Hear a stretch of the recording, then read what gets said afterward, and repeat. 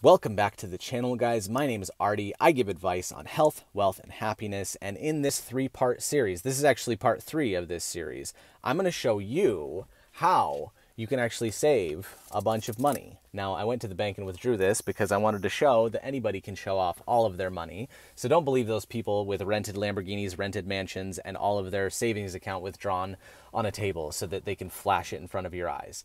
Anybody can withdraw money. Anybody can look like that. But in this 3-part video series, I'm actually showing you how you can save money and be financially independent, be financially secure for your life, and actually plan for retirement so that when you stop working, you'll have money and you won't have to worry.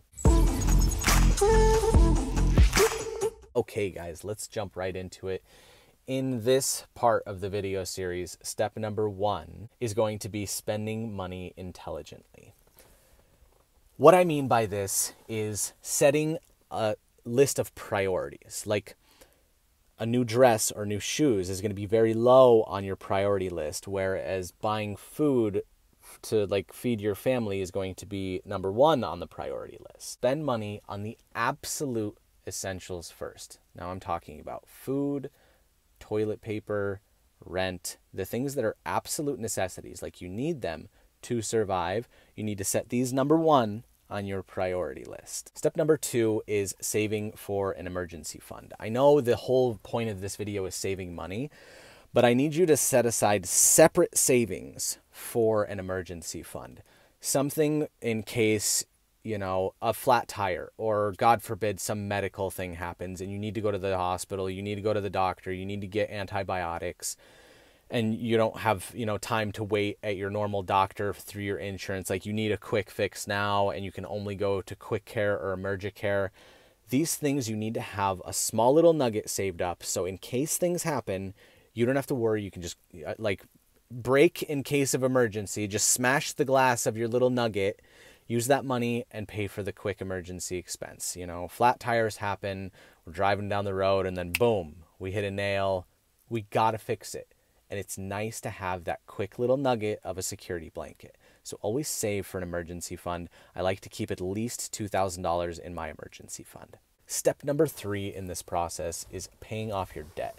Now, the faster that you can pay off your debt, the faster that you can actually start saving your money and keeping your own money, because you got yourself into debt. And that's the problem. You borrowed money from somebody not knowing if you could pay it back. And the crappy thing about borrowing money is that it's got interest tacked onto it. So that $1,000 or that $3,000 that you borrowed from somebody that you didn't have the money for because you wanted to get some extra points or percentages or loyalty reward membership, that $1,000 turned into $4,000 over 10 years. So when people get loyalty points or rewards, they're not free. They're not like, oh, you're getting, 5% cash back.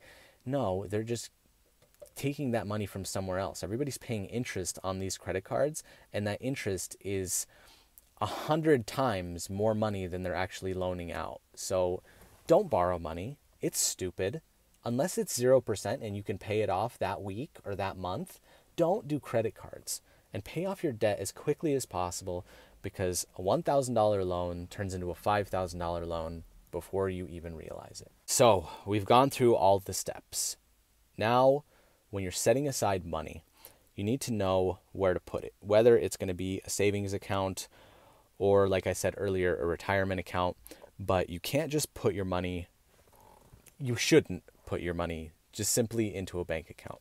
You should take your money and you should watch this video that I made on investing and how to put it into an index fund that matches the stock market, that gains approximately 9% on average per year over the life of the existence of this stock, this index fund.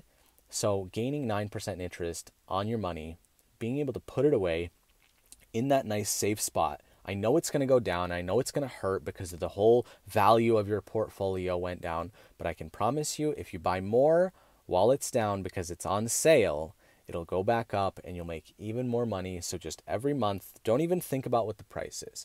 Every month, just blindly put into this And over the course of life, unless the whole world explodes and there's a zombie apocalypse, I'm pretty sure you're going to be fine. But this is also just my opinion. I'm not a financial expert. Don't take my word as law, and please don't sue me if you lose money. But it's what I do, and I seriously, seriously believe in it.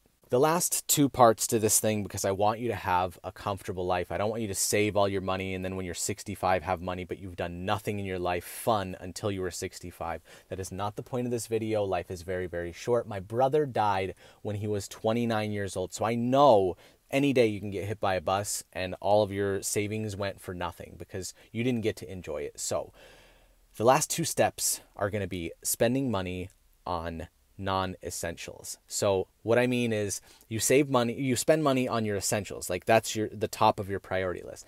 But now you're getting into things that would make your life better, would make your life more comfortable, like, I don't know, a nice chair that has a nice arch and back support, because your current chair sits like this and it squeaks. It's okay to spend money on these things to make your life a little bit better. If your shoes have holes in the bottom, please get some better shoes. Your feet are going to thank you. Your back is going to thank you. You're going to look a little bit better. I'm not saying live like a homeless person, guys. I'm just saying set your priorities. Food and groceries, and then other things in life, and then the non-essential things that you need. So chair with back support and shoes, really good for your body, good for your health, good for your mental attitude. And the last thing that I want to cover is money for vacations. I want you to take a vacation every single year, twice a year, if you can afford it. The more money you make, the more money you can save. The more money you make and the more money you save, and the budget that you have planned out is going to make you financially comfortable. You're going to have money saved up. You're going to have money invested. You're going to have money for an emergency fund. You're going to have money covering all of your living expenses. And then you're going to have money left over for vacations. You have vacation time from work. You need a break from reality. You need to get a tan. You need to have a beer on the beach. It's okay to have vacations. I want you to have vacations. They're super healthy. I love taking vacations because my skin looks so much better when it's brown. So also set aside money for vacations. They can be staycations in, your area. You can hop in a hotel and, enjoy the spa and the jacuzzi and the sauna. Or you can find someplace close to you that has, a nice little resort with like an all-inclusive package where food and drinks are included. Take your family, spend time with them. It's super important to be with your family, to enjoy your life. Life is super short, guys. So these are my techniques. This is things that you can do over the course of your life that are going to get you financially secure. It's not going to happen overnight. You're not going to have all this, financial freedom right away. But at first you get your security net, then you get your savings, then you get your investings, then you pay for yourself, then you buy nicer clothes, then you have vacations. It's growth. It's non-linear growth. You start here and you start saving and you start saving and you start saving. And then like 10, 15 years down the line, you're like, wow, why didn't I start this sooner? I'm in such a better spot right now financially that I can take care of everything. I have money and I have time. I feel comfortable and I feel safe and I'm not stressed, and my relationship is better because we're not worried about money. We're taking vacations. We're spending time with each other. My daughter is happy because I can pay for all of her new sports equipment for her soccer practice. These are the things that you grow into over the course of your life. Don't expect to be in a great position when you're 22. Don't expect to be in a great position when you're 32.